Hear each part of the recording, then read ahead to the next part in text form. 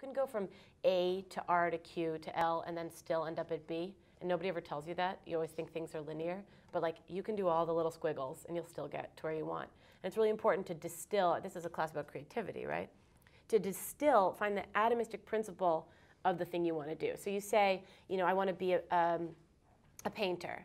Well, what is it you love to do? I love to make something every day. You know, you can find that, and then if you distill what it is you love about the thing you want to do, then you can apply that to any other job and be happy in those.